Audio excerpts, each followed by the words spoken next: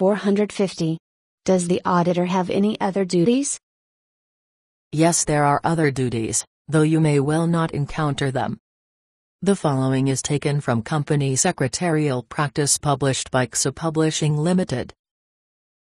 Reporting on non-disclosure in the accounts of information regarding directors' emoluments, employees' emoluments, substantial contracts with directors and loans to directors, S. 498-4, 2006. Considering when preparing their report under S. 495, 2006, whether the information given in the director's report is consistent with the corresponding accounts, S. 496, 2006. Making and/or reporting on expert valuations of assets where shares are paid up by non-cash consideration, S. 108. The report could also be given by any person qualified to be the auditor of the company.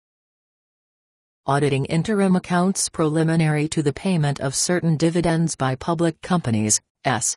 838, 2006. Making statements in connection with the re-registration of a private company as a public company, S. 43-3. Reporting in connection with the giving by a private company of financial assistance for the acquisition of its own shares, S. 156-4.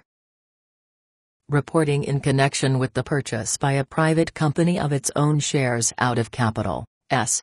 173-5, and giving a statement of opinion in a summary financial statement issued by a public listed company concerning consistency of the summary statement with the report and accounts and auditor's report, S. 428-4, 2006.